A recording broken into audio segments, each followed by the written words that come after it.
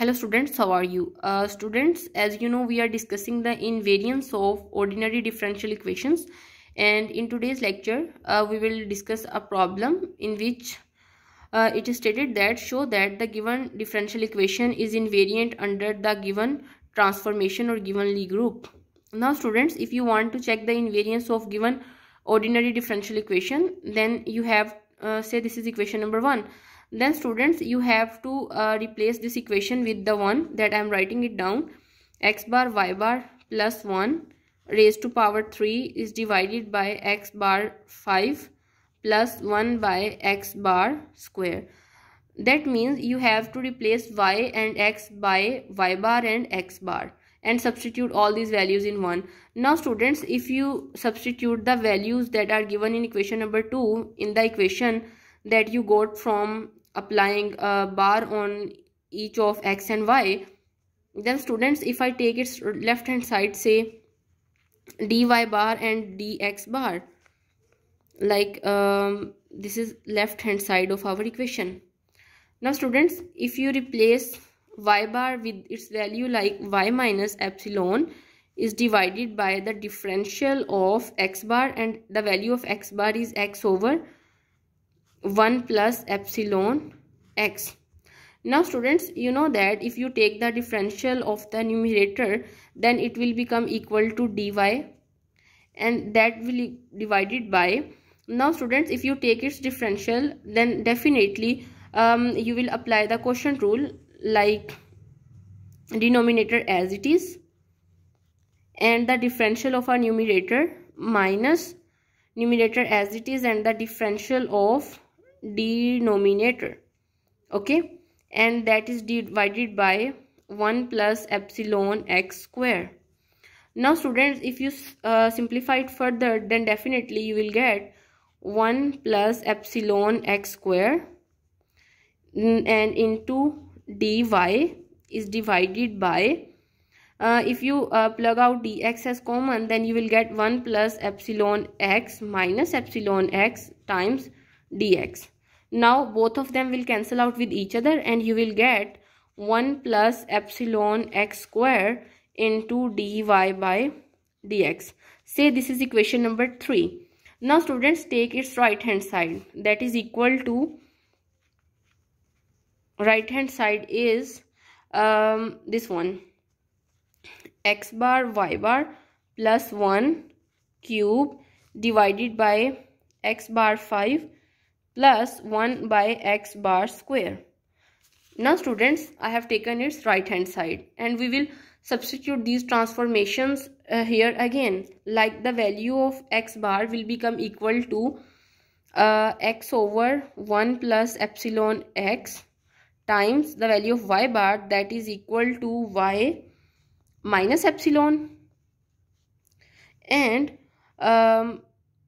plus 1 whole cube, that is divided by the value of x bar, that is x over 1 plus epsilon x raised to power 5 plus 1 over x bar square, and that is equal to 1 plus epsilon x square. Now students, if you simplify it like in a way, x into y minus epsilon, that is divided by 1 plus epsilon x plus 1 raised to power 3, and that is divided by x raised to power 5 is divided by 1 plus epsilon x raised to power 5 plus now students, if you square them both, like x square over 1 plus epsilon x square. Now students, if you take here the LCM, then definitely you will get xy minus epsilon plus 1 plus epsilon x.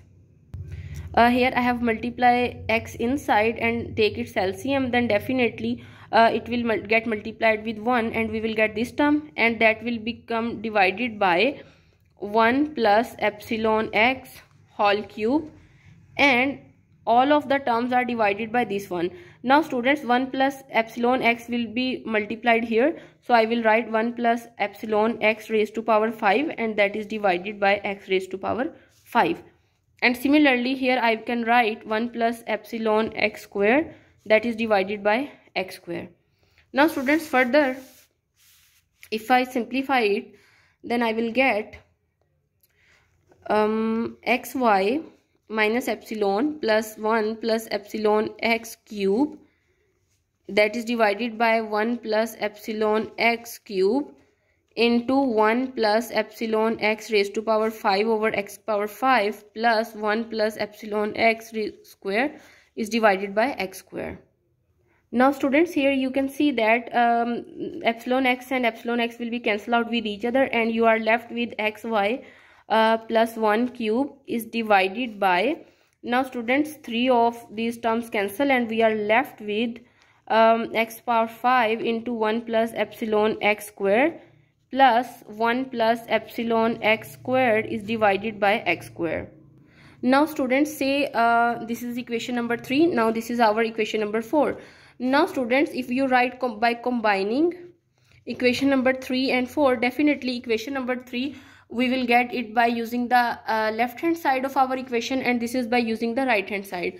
So by combining we will get 1 plus epsilon x square into dy by dx. This is the left hand side, that was equation number 3, and on the right hand side we will get xy plus 1 cube divided by x power 5 into 1 plus epsilon x square plus 1 plus epsilon x square is divided by x square.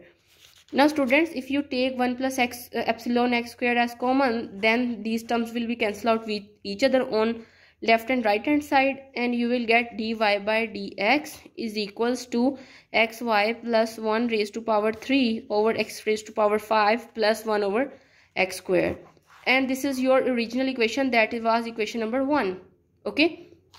Now students, here we have seen that I have applied the transformation on our original differential equation, and then after by taking left hand side and right hand side, because procedure was quite long, so I have taken it separately. Like left hand side give us equation number 3, and by taking the right hand side we get this equation, and by combining both of them I reach at the conclusion that the given equation that I got after transformation equation is the similar as the equation number 1. So the given ordinary differential equation is invariant. This is what invariance says. Like if you apply the transformation on your ODE and if you get the original equation, then the given differential equation would be invariant, and this is your desired result. So this is all about this lecture. Thank you so much.